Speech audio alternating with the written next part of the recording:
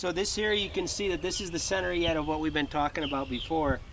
And this would be plain cuts going across here. I have a cut going across here that's a plain cut. That's a relief cut on this side. And you see what I'm doing is perpendicular to the plain cut would be right here. So a 90-degree angle would be right there, a plain cut in both directions. And what I'm doing is I've done basically a plain cut to have a very large piece or a large cookie. And then what I'm doing is I'm cutting slightly across what would be that 90-degree angle plain cut line to get a radial cut across all of the bands that are going across here. So that would be the cut that we're going to get the most grain and the most look of the rays out of the oak. Done. So here's another example of how the faces are cut out for the bowls. We're going to do two. This is where the center is. This is where your pith is.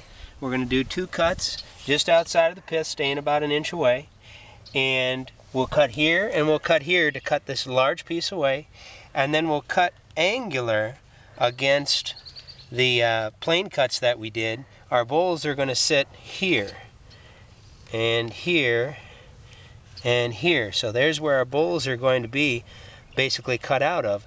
And you can see that the grain that's going across each one of them, because they're cut in that fashion, the grain that's going across each of them does not have any wild turns to it. It's basically straight grained all the way through.